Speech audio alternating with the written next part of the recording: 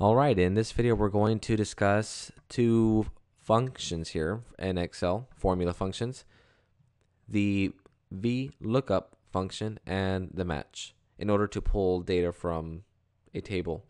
So here we have our home sheet, we have select agent and select round, and I will show you the raw data that we'll be pulling data from, but we have a drop down data validation list right here, and we have the round here where we can make a selection. And if for any reason you would like to know how to make these kind of drop down lists, please review my data validation video. But I'll show you really quick. I have my data here in the back end for the list. These are the list of names that the person can choose from, but this is on the home sheet. And then the raw data, we want to be able to pull this information. We have the agent names as well as their respective score for rounds 1, 2, and 3. So this is just raw data. What we want to do is give the end user the ability to select their name, select the round, and then the score will be populated right here. So first off, let me introduce you to the VLOOKUP. VLOOKUP is pretty much gonna look for the first value in the first column, and it will return whatever column number you're going to want in return. So I mean, the very first thing that's going to be looking at is going to be the first column, which in this case will be the name. Now if we were to want column 2, that's going to be the second column in the table, or the third column, or the fourth. So first off, VLOOKUP, lookup value, we want to look for the name. So I'm going to go on and select the cell B4, comma, and now the table array. This is where we're going to want to highlight the table. So I'm actually going to select the raw data sheet, highlight the entire table, not including the header.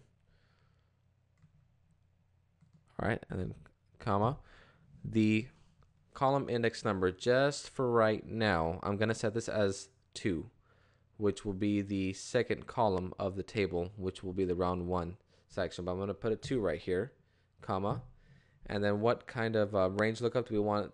The approximate match, or do you want the exact match? In this case, I want the exact match to make sure that we are getting the right name, and then close parentheses. So right away, that's given us a 3, which is going to be, we're looking at the name Bennett.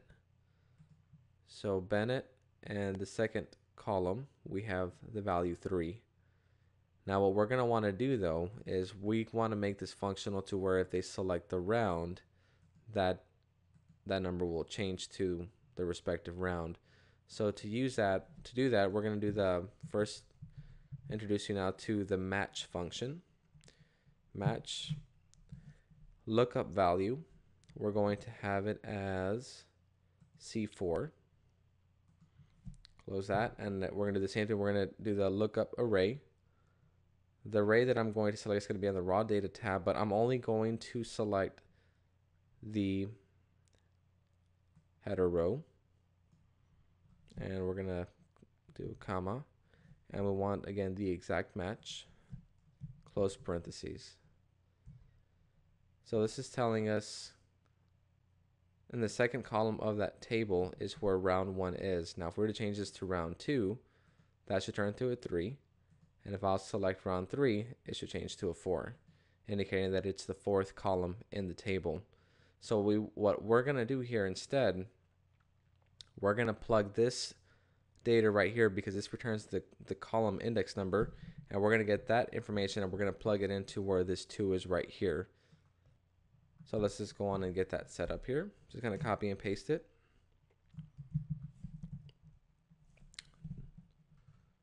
Remove the 2. And so the column index number, we'll leave it as match C4, which is going to be the round selection, and hit OK. So now users will have the ability to select the name and the round. So round 3, this person should have been scored a 4. So Bennett, round 3 was scored a 4. Now if we were to select James, round 2, we should get a 1 back. So let's try that out. Select agent name. We're going to select James. And then we said we're going to look at round 2. and the score is a 1. That concludes this video. I hope you enjoyed it. Thank you for watching.